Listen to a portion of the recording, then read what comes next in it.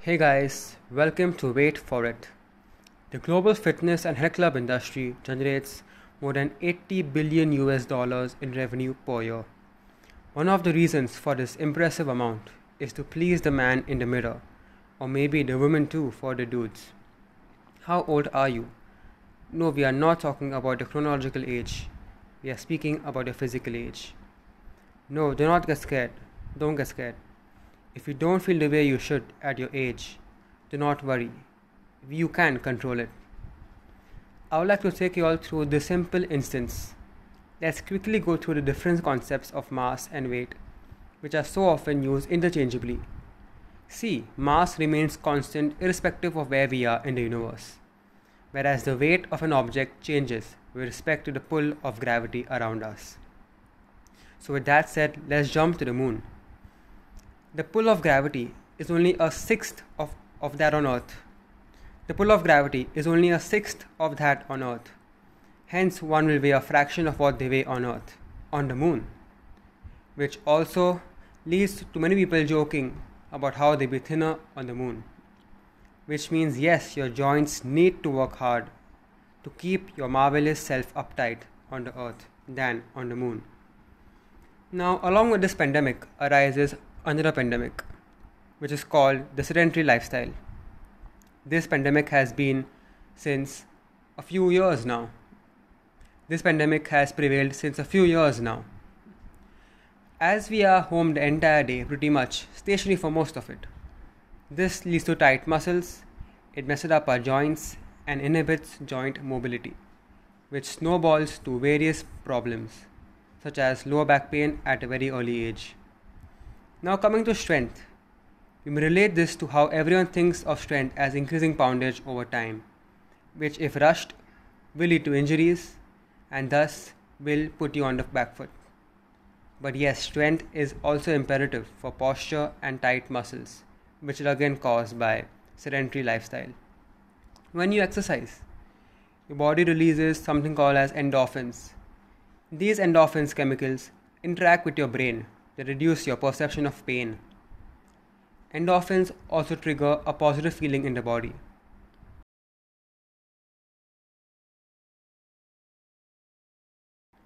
I am sure each and every one of us could do with some of these with all that's happening around us. Going back 300,000 years, when the first Homo sapiens wandered on the savannas of Africa, life back then till the first industrial revolution was predominantly on our feet. And a major part of that was even us foraging around. We are really not built to live the way we do right now. That's a sedentary lifestyle. So any form of exercise is beneficial for our overall health and wellness.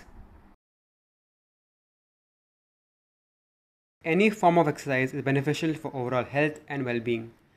An important form of exercise is resistance training. Resistance training basically helps us in several ways, namely joint protection, bone strengthening. It prevents long-term detriments like arthritis. It helps to improve bone density. And just like our muscles, our bone too adapt to stimulus or load. Now coming to an interesting topic called sarcopenia.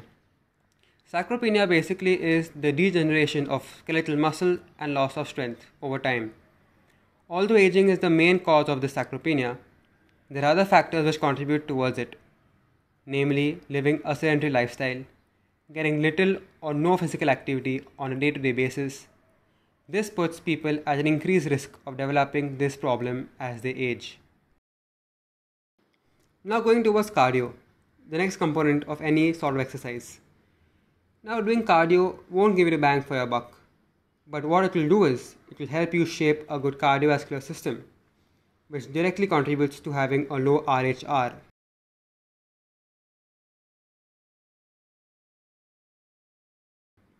Which refers to your resting heart rate.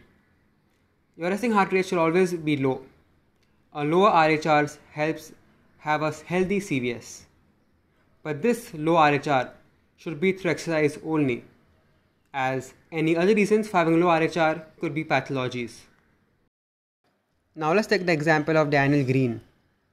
This man has had the lowest recorded RHR ever in the history of mankind, at the age of 81. Keep in mind, the accepted levels are between 60 to 80 heartbeats per minute. Now let's address the elephant in the room, the myth that lifting weights stunts height. This myth is around because people believe that lifting weights over one's shoulder or carrying it on the back compresses your spine and thus stunts growth. But this is not just the case. The biggest concern around children lifting is injury to growth plates. The biggest concern around children lifting weights is the injury to growth plates. But there hasn't been even one conclusive evidence sabotaging growth plates. But yes, if you're one of those people who just swing the weights once you enter the gym, even God can't help. The fact that performing certain movements at the gym in an incorrect manner and without any supervision can be harmful is a given. Because you wouldn't give a minor your car too, right? I know some of you have been dragged into this by family, by friends, but it's definitely worth the shot in the long run.